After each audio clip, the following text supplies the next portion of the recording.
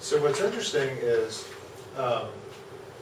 the history of pi actually parallels the history of geometry, because in the early stages of geometry, when everything was done by construction with compass and straight edge, okay, all the ancient cultures were using these tools to try to figure the closest approximation to pi that they could. And it's interesting because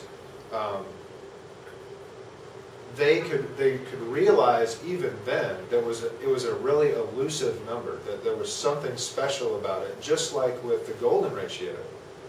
And when they tried to construct it, they couldn't quite get an exact ratio that would match it. It was close, but not quite, right? So in ancient Babylonia, they used the ratio 25 to 8. Okay, which again is approximate because it's 3.125, right? Again, if you're constructing something round with that ratio, you're going to get something that's fairly round and fairly accurate, right? No, exactly. In Egypt, they used 256 to 81. Okay, imagine the kind of calculation that you'd be doing to get that ratio, but once they got it, 3.16, again, they could construct things that were very accurate based on that, right? But not exact.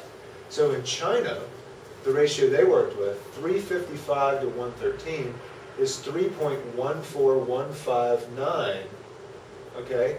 All those digits right there are exactly accurate to pi. This decimal approximation, this ratio, is the closest that any culture came to what pi exactly was, because, and this is an interesting question, if you were using compass and straight edge, how could you possibly figure out what that ratio was if you didn't know what it was, right? The way they did it is they constructed things with straight lines, because they could do geometry with things with straight lines. Rectangles, squares, triangles. They understood all that geometry. It was the curve, it was the circle that was so elusive, right? So a Chinese mathematician actually created a 100-sided figure by hand. Okay? Imagine constructing that accurately. And then went through and did the math on what the area of each one of those slivers was, and added them together, figured out what that was, and then translated that to this math. I mean, this was an intense study. And again, it raises the question, why would somebody even want to do that? Okay, I mean, that's a lot of work to get to that point. Well, and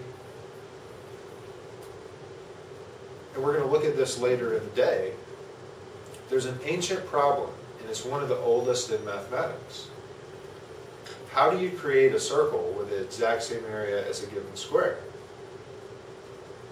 Or how do you